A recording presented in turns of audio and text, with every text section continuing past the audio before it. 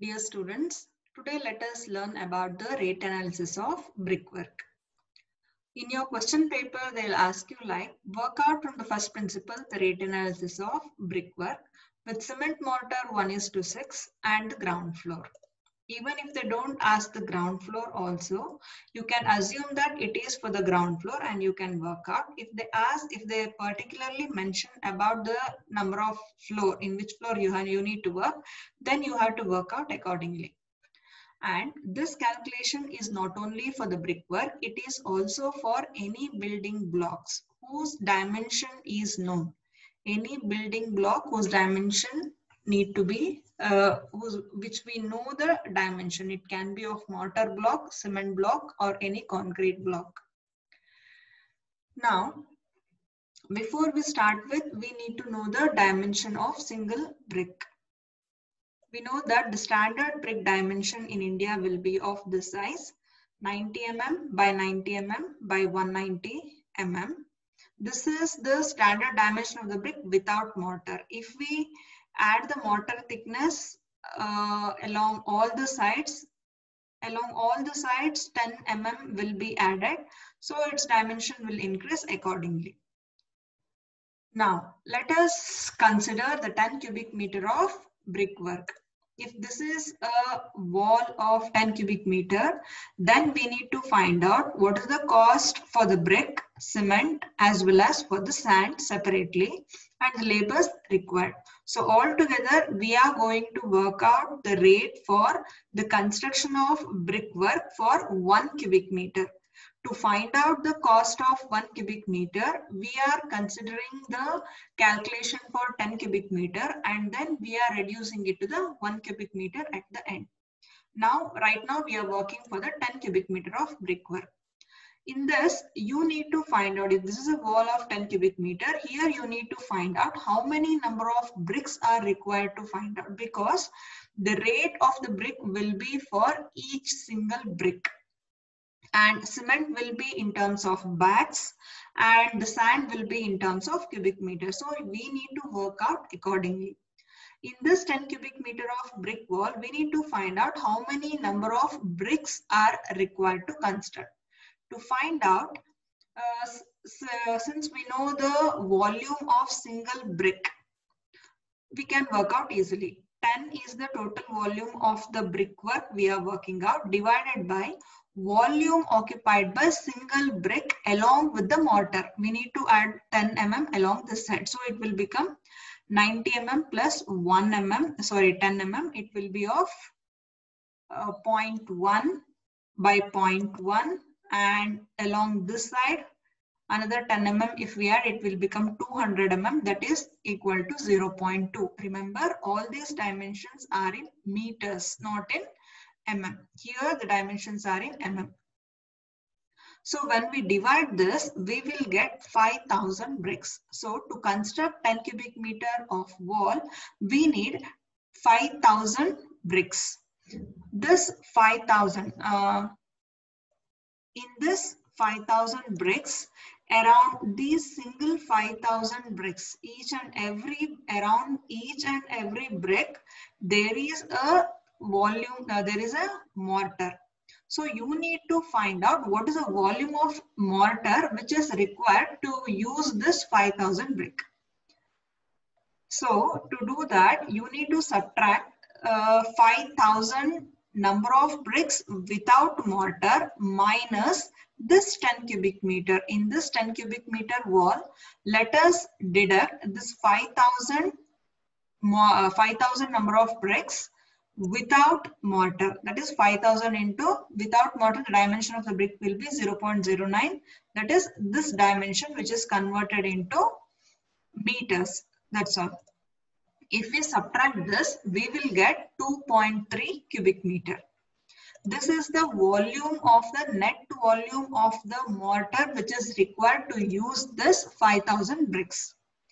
But in practice, there will be a wastages. There will be a mortar which is used for frock filling, wastages, etc.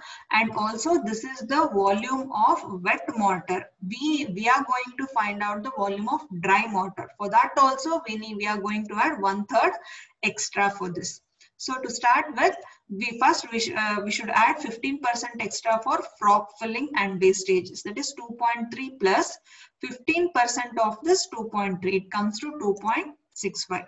This is also the volume of wet mortar including the wastages. For this, we need to add 1/3 extra to convert it into a dry mix. This I have already explained. So 2.65 plus 1/3 of 2.65 will come to 3.5 cubic meter. This is the volume of dry mortar which is required to construct 10 cubic meter of brickwork, including wastages, etc., and removing any allowances, etc. So out of this 3.5 cubic meter of mortar, we need to work out what is the volume of cement and what is the volume of sand separately. For this, we need to know the mortar ratio which is used for the construction. Here they said it is 1:6. In your question paper, if they have mentioned the ratio of the mortar, well and good, you can work out accordingly. But if they don't mention, you can go for 1:4 or 1:6 accordingly, according to your convenience. So now out of this 3.5 cubic meters, since it is 1:6 ratio, here in this 1:6, 1 part will be of cement and 6 parts will be of sand. So let us divide this 3.5 into 7 equal parts. That is 3.5 divided by the sum of this ratio. You will get 0.5. That means if we divide this 3.5 cubic meter into 7 equal parts, each part will be of volume 0.5 cubic meter. So as I said, 1 part will be of cement, that is 0.5, and 6 parts will be of sand, that comes to 3 cubic meter. Since we have the rates of the cement in terms of bags, we need to convert this volume into a bags. So we know that 1 bag of cement contains 0.0347 cubic meter of cement. So 0.5 divided by this volume will give you 14.41 bags. We can convert it into 15 bags. Always go for the higher value. So to construct this 10 cubic meter of brickwork, we need 15 bags of cement and 3 cubic meter of sand. So now we need to put this table. This table I have explained. And before this table, you have to write this. This is mandatory. Rates are considered as per the SR book of 1819 Bangalore Circle. So materials, first comes the materials. We need bricks, cement, sand, and scaffoldings and some ropes for the labors. So bricks we have discussed, it is 5,000, cement is 15 bags and sand is 3 cubic meter. From this calculations we have taken here and its corresponding units. And rates we have taken from the rates table here. This you have to remember for cement, sand, everything I have given the rates. I will be sending this. You can use it and remember. So these are the values of that. When you multiply this quantity and rate, you will get the amount column. Now for the scaffolding and the ropes, you can leave a lump sum amount of rupees 5,000, which is used for the labors during the construction time. And the labors, we need head mason, mason, master, and bisbee. This also I have taken from the labors table. This is based on trial and error. I have just approximated to it. This is the one brick masonry work, ground floor, details of the labor, there is a number of labors, and this is for the first floor. You can observe there is increase of few labors. So first let us concentrate on this ground floor. We have these type of labors and this much. So copy down here. You have to remember the labors table also. And this rates also have taken from the rates table. and multiply these two, you'll get the amount. This is the subtotal. Now you need to add the contingencies, tools and plants, because to mix the mortar, some extra tools are required and some extra tools, labors, a few other miscellaneous charges will be there, but this is for the contingencies, tools and plants. So you can leave the 3% of the above charge for this. Subtotal is this. Out of this, the 5% you can leave it for contingencies, tools and plants. Now you add this subtotal and this 3%, you will get the total amount. For this, as usual, leave 1.5% for the water charge, 10% profit, and you will get the grand total like this. And remember, this is the amount for 10 cubic meter of the work, but we need to find out the rate per cubic meter. So you have to divide it with the amount, with the quantity which we have worked for, that is 10 cubic meter. So if you divide it, you will get rupees 6,540 rupees. So to construct a brickwork of 1 cubic meter, you need 6,540 rupees. This is according to 2018-19 Bangalore. It purely depends on the place where you are working and the year, everything it matters. And the type of cement which you are using, grade of sand, quality of cement, sand, bricks, everything it matters. This is a general value. Okay, so let us see what's the change if we do for the first floor.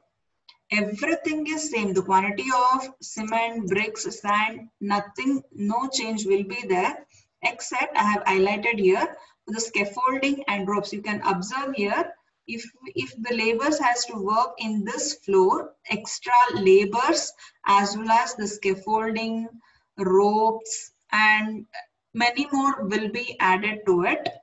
Why labors? Because to put the scaffolding, extra scaffolding, to tie it, to operate it, to transport it, extra labors are required. So you can observe there is an increase in the lump sum value. Here we have taken 500 rupees.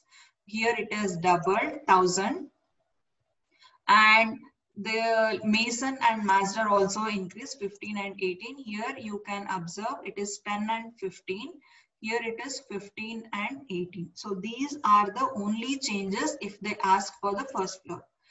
If they ask for the second floor, you can increase this to 1,500 and you can go for mason as 20 and master as 20, 22 like that.